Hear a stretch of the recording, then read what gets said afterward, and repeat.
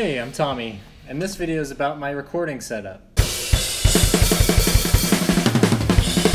My setup's kinda all over the place, it's pretty crappy. I'm just using GarageBand at the moment. It's free, it's really easy to use. I've heard Ableton is really cool, but I'm just a little too intimidated to look into it right now, maybe eventually. I bought this Scarlett Focusrite 2-channel interface, recommended by my buddy Connor. The Focusrite works great, and it's pretty cheap, and I use 2 mics to record my drums. The condenser mic I'm using overhead is a Samson CO1 condenser mic. I think it was like $50 on eBay. Right now I just have it on this crappy cymbal stand that I found in the corner of our storage unit.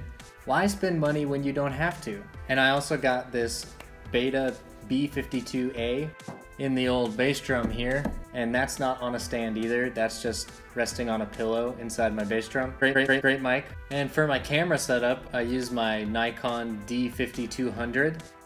It's this crappy old DSLR I bought on Craigslist. The lens that I put on it is this 35mm f2, the lens that I use with my film photography, and it looks way better than the kit lens does. I used my iPhone to film the first couple videos, but I just really didn't like the quality. It looked really flat and boring.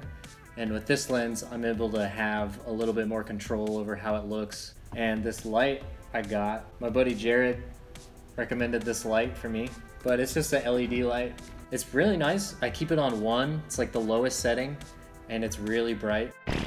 It adds a little vibe too. I hope you enjoyed my recording setup video. I hope I don't look like a f***ing idiot with all my shit taped together with gaff tape and everything.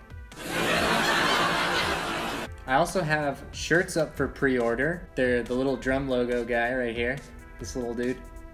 I put this on a shirt. I think they're really cool and you should buy them. I'll put the link in the description.